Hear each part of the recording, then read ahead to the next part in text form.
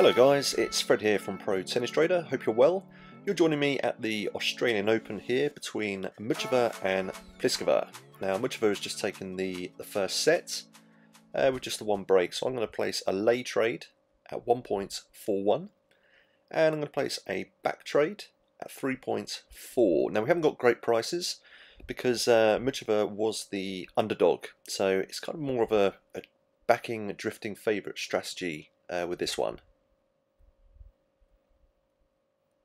Stats wise, both players are looking very much on form. Serving's going well, very strong service holds. Pliskova, obviously number 6 seed, top player, so I'm very keen to back her in this second set.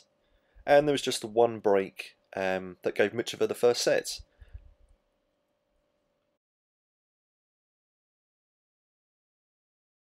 So here we are at deuce in this first game of the second set. There was a bit of drama earlier. Pliskova was obviously a bit annoyed that she lost the first set, smashed a racket in the tunnel and received a court violation, so she actually started at love 15 down.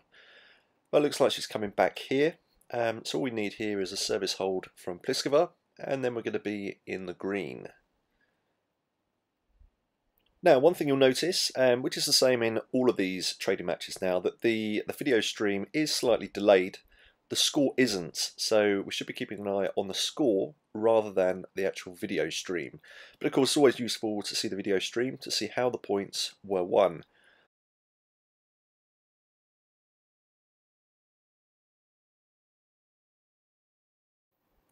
So there we go, on the right hand side we've seen Pliskova has just taken this first game of the second set. On the video stream it's still being played out, but we'll just see how she won this point. So it's quite a straightforward first set, and we're £148 in profit, a bit more than that actually. So I'm going to hit net here and hedge out the lay side. This is to lock in some profit and of course reduce my liability. I'm going to leave the back trade open for the moment and we'll see what happens. Now the price has just shifted a little bit, so we're not quite matched on that trade, so let's just move it down to one. Actually we are matched now. Yep, so there's plenty of liquidity. Obviously it's a Grand Slam match, there's always going to be lots of liquidity, especially when there are big players involved. So liability is now down to £309 with 1,247 on Pliskova. I just want to make sure this last £22 is matched before play resumes. So that's fine, that's all matched. So as you can see, we're at 1540 here in the second game of the second set with Muchova serving. And actually the score has just changed, so we've got this early break. So ideally, I did want Muchova to hold so that we could have another go on the lay side to build up a bit more profit. But then having said that, obviously it's always nice to get that early break. So I'm going to jump on this early break. Prices aren't great. What have we got here? 2.16. So I'm going to throw a little bit more money on this backside just to capitalise on this early break, and hopefully she can confirm it.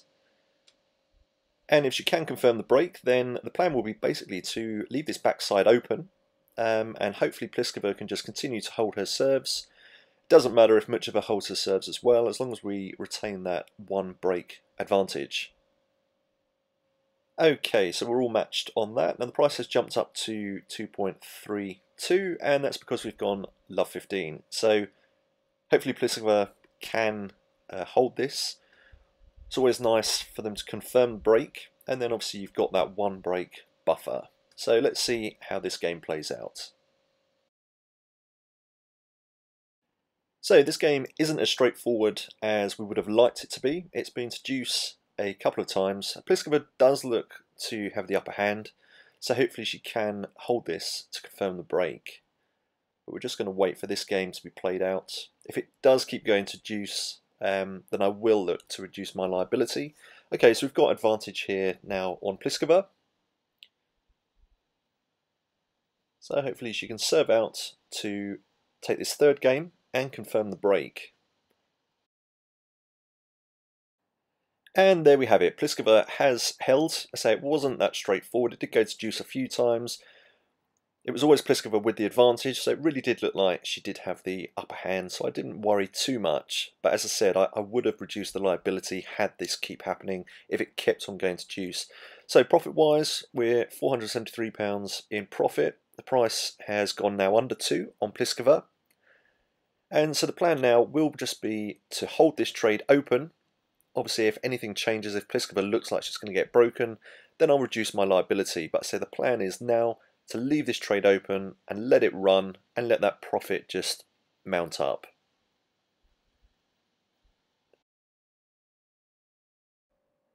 So this second set has been a lot more straightforward than I thought it would be, and there we go, we've just got an ace giving us 5 love. So Pliskova has been holding very well and obviously got a couple of breaks on Muchova's serve.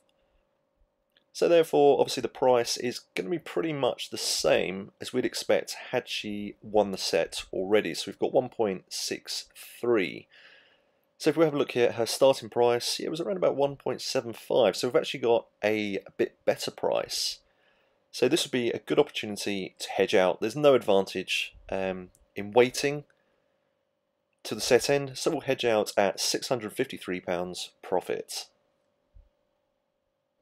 And I'll just make sure that does get matched. The prices are jumping around quite a bit, but shouldn't be any problem in getting that matched. Let's just wait a few moments, and there we go. It sometimes just takes a few moments for the order to get matched, and that's fine. So as you see there, we've got £653 on both players. So that's my trading done for this match, and quite straightforward really.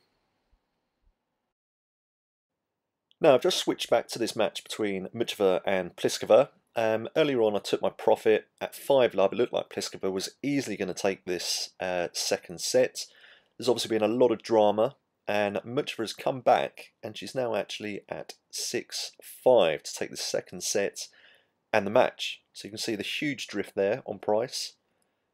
So she's had 2 match points. It's now 40-30. Maybe Pliskova can come back from this.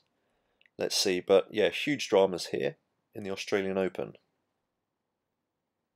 So these situations are obviously quite rare, where a player comes back from 5 love to 6-5, and now she's got 2 match points. She's got 1 more match point at 40-30, and actually there's a lesson to be learnt there to hedge out. If you've got a 5 love advantage, the price isn't going to be that different if the player wins the set. So you've got 5 love, take the profit. Had I not done that, had I waited, obviously would have hedged out much earlier, and there we go, she's just taken this second set and the match.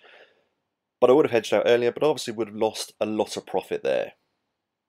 So yeah, quite incredible match this has been, but I took my profit early, so no harm done.